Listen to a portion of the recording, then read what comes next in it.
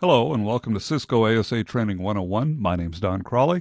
I'm from soundtraining.net. We're the Seattle, Washington-based publisher of learning resources and provider of accelerated training for IT professionals. This time we're installing a VPN certificate, and this is actually any digital identity certificate. We're going to focus on VPN because this is a companion video to another video we have on actually setting up a remote access VPN. But what we're going to show you here will work for any type of digital identity certificate. This video is the companion to Chapter 8 in my book, The Accidental Administrator Cisco ASA Security Appliance. The book is not required for the video, but if you'd like to get a copy, I'd love for you to have one, and it's available from Amazon and other resellers or online at our bookstore at soundtraining.net/bookstore. Our ASA software version is 9.11, and the ASDM version is 7.1, but if you're using a fairly recent version, maybe it's not 9.11, maybe it's 8.4, the procedures are going to be very similar, and so you should find this video valuable and helpful in setting up your VPN. Here's the network diagram for the exercise. You're going to need a management workstation at 192.168.101.2. connected via both Ethernet and serial console cable to an ASA. The one I'm using is a 5505, but you can use any ASA for this. It needs to be configured with the inside and outside addresses as you see in the diagram, and then you'll also need a connection to the public internet as well.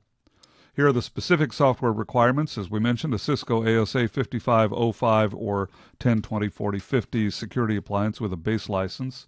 You'll need one computer serving as a management workstation connected to the inside interface on the ASA, including Java support in your browser, a console cable connected to the serial port on the management workstation and the console port on the ASA, and terminal emulation software such as PuTTY. You could also use Secure CRT or TerraTerm or even HyperTerminal for what we're doing here.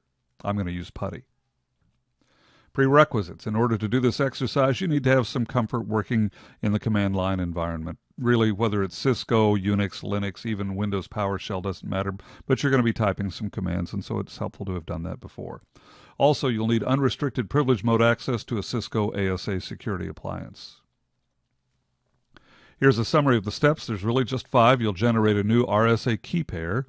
You'll generate the certificate signing request, also known as a CSR. You'll upload the CSR to a certificate authority, also known as a CA. You'll wait for the CA to send the certificate. How long that takes depends on the CA. Sometimes it's a matter of a few minutes, and other times it's a matter of a few days, and maybe they need to verify who you are. Again, that just depends on the certificate authority. Once you get the certificate back from the CA, you'll install it on the ASA, and you'll be done. Here's your disclaimer. This video is provided solely as a courtesy to you, our viewer. There are no guarantees whatsoever.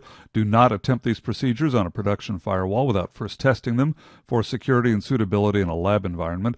Performing these procedures may open your firewall to the public internet and subject your network to attack, so make sure you have current backups and take precautions including data encryption and additional access controls to protect sensitive data.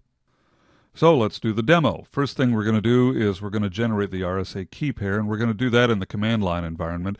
Then we'll switch over to the ASDM, and I'll tell you, I make decisions about whether to use the CLI or the GUI based solely on whichever is easier, and I don't really care one way or the other. This particular task is easier to do in the command line, and so that's why we're going to do it here. All right, so let's go into the configuration mode on the firewall with the command configure terminal. We'll abbreviate that conf --T.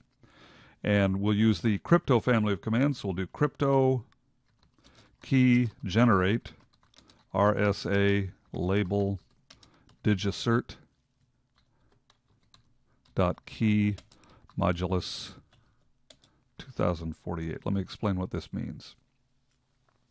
I'll go ahead and get it started doing the generation of the key while I explain it, because this will take a couple of minutes.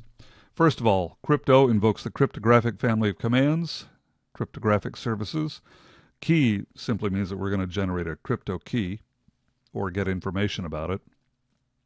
Generate means we'll generate the key. RSA is the key type. Label is just a text string that we're going to attach to the key so we know what it means. And in this case, we're going to call it digicert.key. The reason that I chose digicert.key is because we're going to use digicert as the certificate authority. There are many different certificate authorities. I'm not recommending them in particular, but they do offer a 30-day trial, which is why I chose to use them for this demonstration. The modulus is the key length, and our key length that we're using is 2048 bits. Now, when you do that, when you make a change, if you have the ASDM open, it's going to whine about it. And so here it is, complaining about changes made to the running config, not in the ASDM, so it wants us to refresh it. And we'll go ahead and do that now, and then we'll go back to the command line environment for a couple of commands I want to show you. So we'll let it refresh, and we'll go back to the CLI. So once again, we're in the CLI. Let's just show you the key that we just generated. So we're going to use the command show crypto key mypub key and RSA. So it's going to show us all of our RSA keys. There's a default key pair, and then there's the one that we just generated. So here we go. All right, there's the default, and at the bottom, you can see the one we just generated. Notice where it says at the top, default RSA key for the key name, and then toward the bottom it says key name is digiCert.key. That's the one we just generated. We'll touch the spacebar to continue, and there they are. That's kind of handy. Now let's go back to the GUI, to the ASDM, Adaptive Security Device Manager, and let's finish the exercise here. So let's go to Configuration, and we're going to come down to Device Management, and we're going to come up to Certificate Management. We're going to choose Identity Certificates, and we're going to come over and choose Add. We'll choose Add a new identity certificate. We will choose our new key pair that we just generated, digiCert.key. Now let's come here under Common Name, let's complete it. So what it really wants here is a fully qualified domain name, an FQDN. So let's do ASA01, that's just the host name on the ASA that I gave it. And then we'll complete it with soundtraining.net. And we're going to go ahead and click on Add Certificate. Notice that it gives you a preview of the CLI commands. I actually configure my ASDM to do that under Tools, Preview Commands. That's kind of a handy thing to do. Maybe yours does or doesn't. But I like to see that so that I can learn more of the command line commands. This is a handy way to do that. We'll click on Send. For a moment. Now it's offering to save the CSR to a file, so let's do that. Let's click on Browse, and I like to keep it on my desktop. It's just easier to do it that way. So we'll call this digicert.key.txt.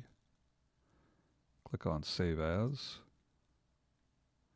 Click on OK. And here it says the CSR was saved successfully.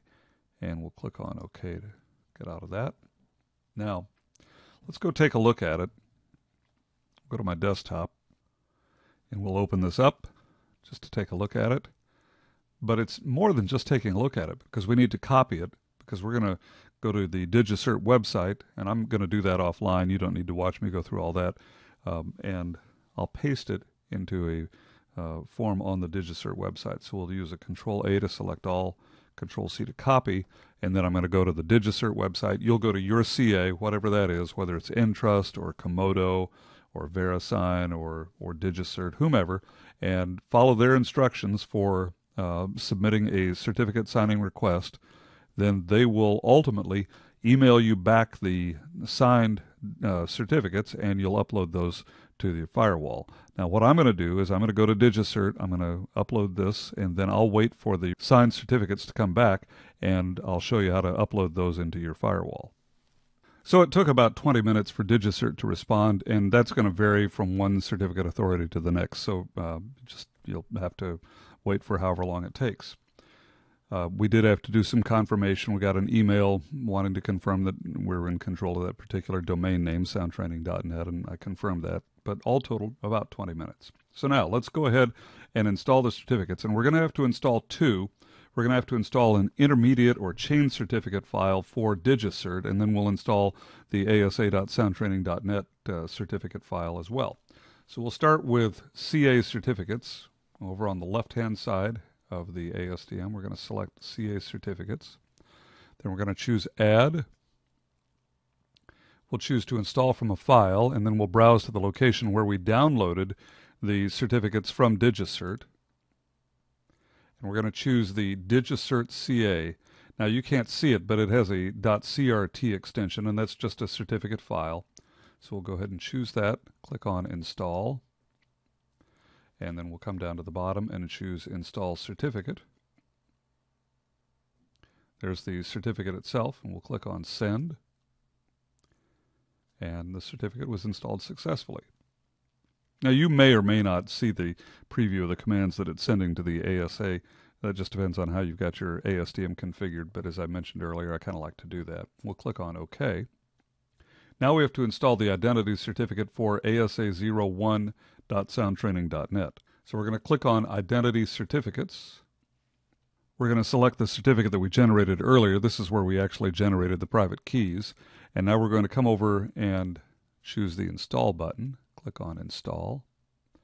And once again, it asks to install from a file. So we're going to browse to our old buddies where we had them before. And there's asa01_soundtraining_net. We'll click on Install ID Certificate File. And Install Certificate. Same thing as before, previewing the command. And the certificate import was successful. We'll click on OK. And now, if we take a look up here, you can see that the associated trust points are there. The usage is described as general purpose, and the public key type is the RSA 2048-bit key that we set up. And if you look over here, you can see who it was issued to and issued by DigiCert. So we're all set. And in our next video, I'll show you how to associate this certificate with a remote access VPN. If you'd like more information, we've got lots of online resources for you. Visit our website at www.soundtraining.net. I blog at soundtraining.net/blog, and in fact, you can find these procedures detailed in a blog post at my blog. You can subscribe to our newsletter at soundtraining.net/newsletter. Follow us on Facebook, Twitter, and Google+. If you'd like more videos, they're available on our video channel at www.soundtraining.net/videos. If you'll subscribe there, then you'll get a notification when we upload new ones, which is about once a week, sometimes more, occasionally less. And if you'd like the companion book, I'd love for you to have a copy of it. It's available at our bookstore at soundtraining.net/bookstore. Well, I hope it's been helpful for you.